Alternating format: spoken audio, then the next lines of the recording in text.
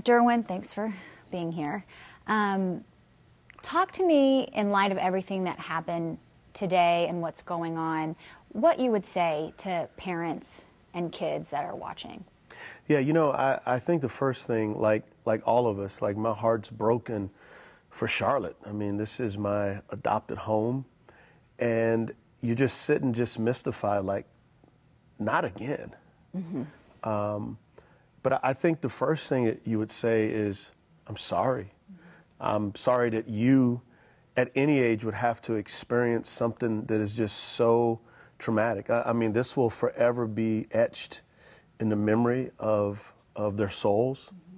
There are two families that are hurting immensely. A young man's family who's going to miss him deeply, and then another family has lost a young man as well because of what he did. But in times like this, all you can say is, I'm sorry. And sometimes the best thing you can do is it's just simply your presence.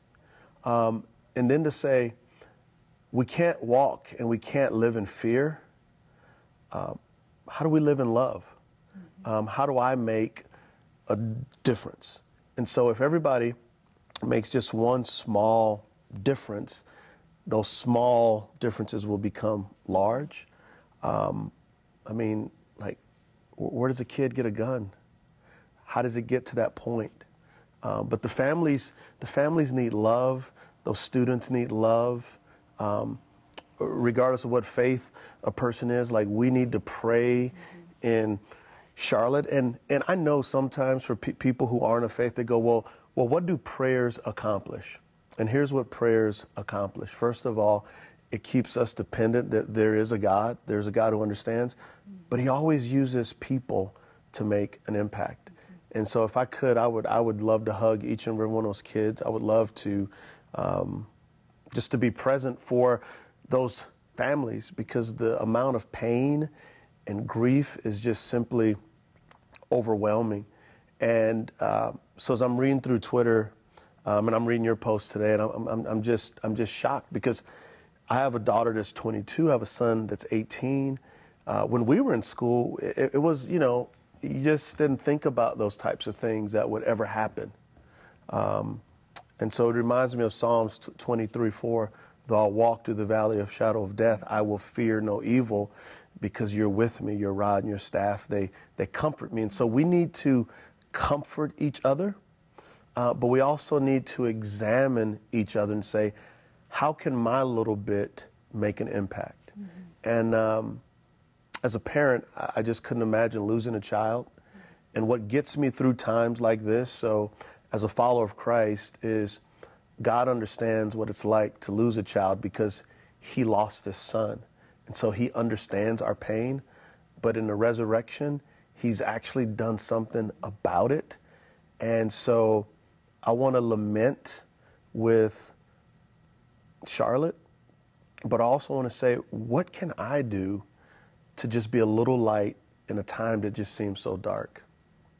A lot of times in the news, well, we cover bad stories all the time, and they're shooting after shooting. What would you say to people who question, okay, well, why do bad things happen? Because you hear that a lot from people after situations like this. And what do you say to them? Yeah, you know, my first experience was a gun. I was from a very impoverished area, lots of gangs, lots of drugs. My first experience with a gun is a gunshot, and there was a man literally dead on the ground. Blood was everywhere. So I'm just not into guns. You know, and so that image is continuously etched in my mind. But what do I say to people when they go, well, why do bad things happen? And I'll say, you know, sometimes we just may never know the answer. But I do know this: if God doesn't give us freedom, then we don't actually have the freedom to love. We would be robots. And freedom is so precious that we can actually use it to do destructive things.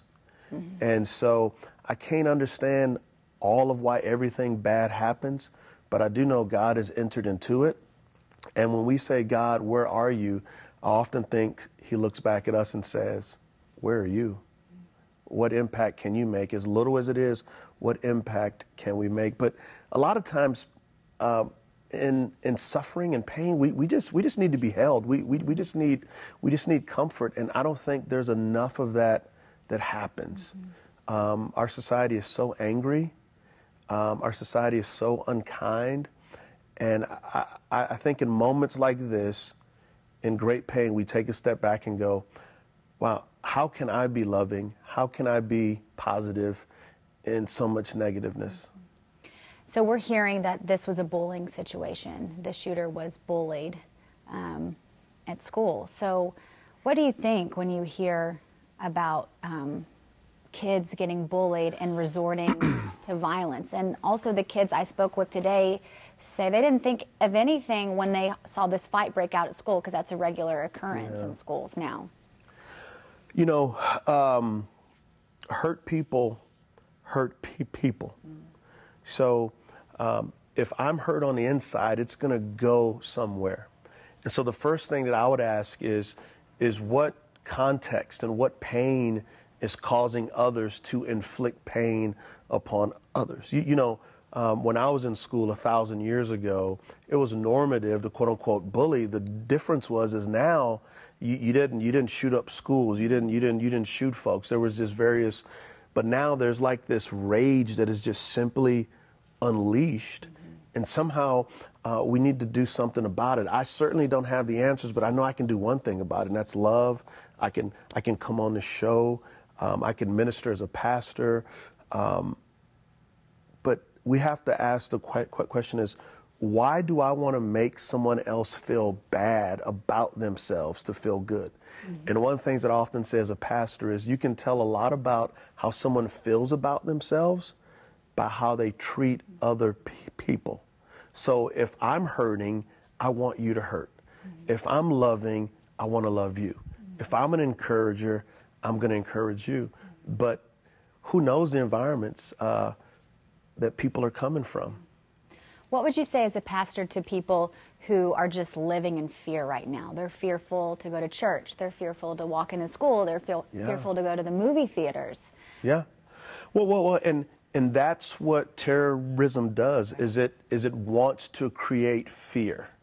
And we have a synagogue last week that was shot up. I mean, how sad is it that a 97-year-old Jewish woman escapes the horrors of the Holocaust in Europe and comes to America, the land of the home, the free and the brave, and is slaughtered by a supremacist? That makes me want to have resolve to love even more. What I would say is that's what terrorism wants you to do, is to be afraid. And what I would say as a follower of Christ is that perfect love casts out all fear, that in the midst of great fear, we need greater love. And nothing is greater than love. We need more people to commit to say, how can I be loving? Like as Americans, we're great at making money. We're great at innovating. We're great at doing a lot of things. Let's make love great again.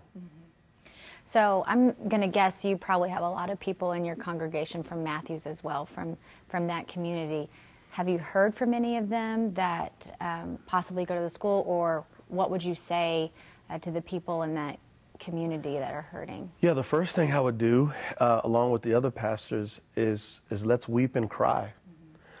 So often, particularly as Americans, we try to get over hurt too fast, and sometimes we just have to sit in it, and we have to do what the ancient Jews would do, and it's called lament, where you just cry out to God and you lament. And we need time for that lamenting to actually heal our hearts, to strengthen us. And so we want to be a resource to provide counseling. We want to be a resource to provide care.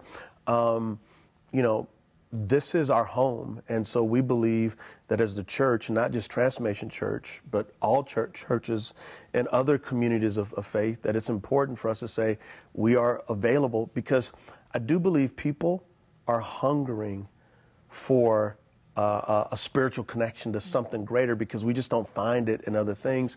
And it's almost like our country is just groaning and in need, and the greatest need is love. What would you say to parents? I've heard several parents today that didn't have kids at this school, but they're saying, do I talk to my kid? Should I talk to my kid? I know you have 2 kids yourself. What would you say to those parents, and how do you even bring up this topic? Yeah, so what I would say is the first thing is talk to your kids. Growing up in an environment that I grew up in, I had to have these talks. That it was normative that not if gunshots go off, but when gunshots go off, this is what you do. And it's pretty sad. You know, it's really sad that I had to have those talks. And so it's conversations that I've had with my kids for a while is you got to be alert simply because we live in a world that's really jacked up. But there's also a lot of beauty in this world. There's also a lot of compassion in this world.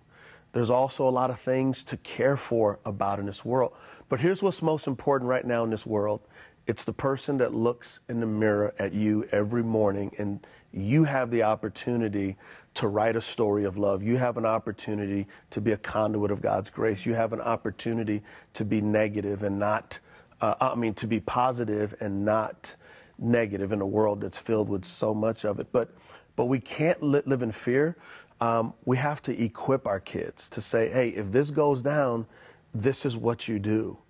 And so it's sad, but those are the times that we live in, but we can't be held prisoner to it. What's your hope for the future of Charlotte moving forward from something like this? What do you hope can come from conversation, or what's your hope for the future? Yeah. That's a big question. No, it is, and I want to give an answer that is going to make an impact. The only thing that I can think of is out of the greatest tragedy in human history, an innocent man was hung on a cross. And for 3 days, it looked terrible. It looked bleak. But then he rose again from the dead and said, I'm going to make all things new.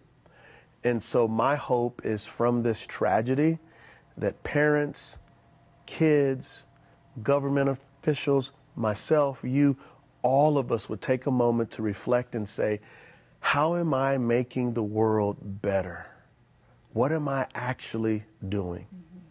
Regardless of ethnicity, regardless of class, regardless of gender, regardless of lifestyle, whoever I am, in light of this great pain, how do I ease the burden? How do I become an encourager? How do I become someone that champions life? These families are going to need us. I don't know them, but I'm going to pray for them. And typically when there's tragedy, people are close by for a few days. But as the days turn into weeks and months, then they tend to be alone. Whoever's their support system needs to be there with them, because this isn't something that you get over. It is something that God can get you through, but it's not something that you get over. And I'm praying for Charlotte that we wouldn't get over it so quickly, but that we would get through it to say, how can we do things better? Is there anything else you'd like to add? Just that please don't live in fear. Living in fear is what causes negative things to happen. As best as you can, live in love, live in hope. Even when people cut you off in traffic, even when you think people are being obnoxious. Tomorrow and the day after is a great day to say, not only am I going to make my day great, but who are people that I can help their day become great? Derwin, thank you so Thank you much for being on here.